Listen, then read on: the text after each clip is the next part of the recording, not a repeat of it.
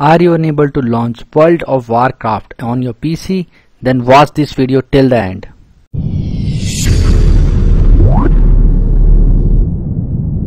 In this video I am going to give you some tips that you can use to run Warcraft on your PC.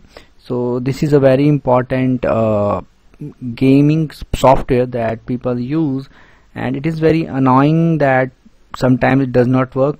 Make sure to check your system requirement to open this game. So minimum system requirement, you can check it online.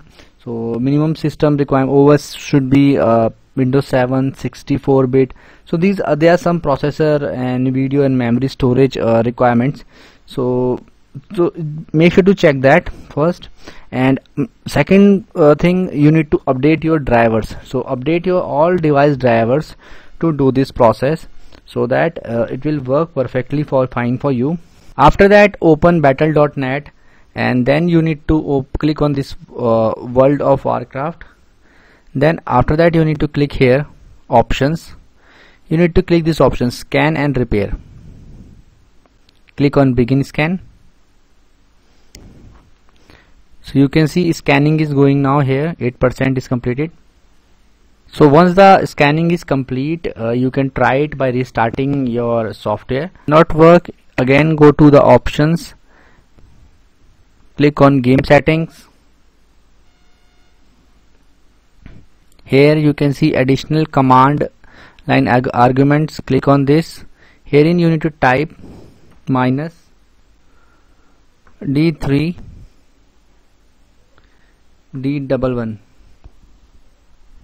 and click on done. And I hope it will work perfectly fine for you. If this method does not work, do not worry at all, for there are so many fixes which I am going to tell you. You can delete the battle.net file from your system. You can go to the program files. You can go to your system,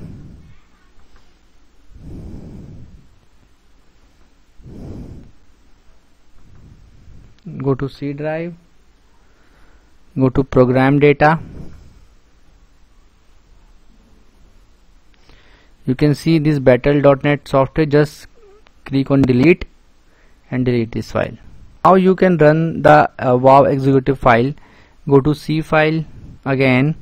You can go to program files x86. You can find file. You can see World of Warcraft file is here. Right click on this file.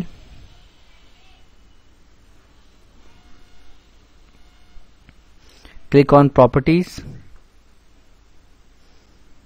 Click on compatibility.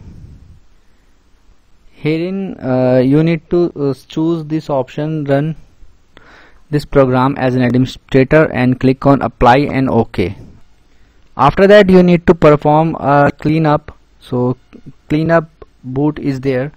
So just close this, just open window and R, type msconfig, type on services and click on this option, hide all Microsoft services, and click on disable all. Alright, just click on this option, disable all. After that click on startup, open task manager, select all these startup programs one by one. So I need to select one by one. I need to disable them one by one. So you need to disable them one by one. To open command prompt, type in command prompt, right click on this, click on run as administrator. Here you need to type sfc /scan now and press on enter. You can see now this is playable, and this issue is already resolved for me. So I hope now you will be able to do it. In case you find this video helpful, just hit on the like button and subscribe my channel for my upcoming videos. Bye bye friends, take care.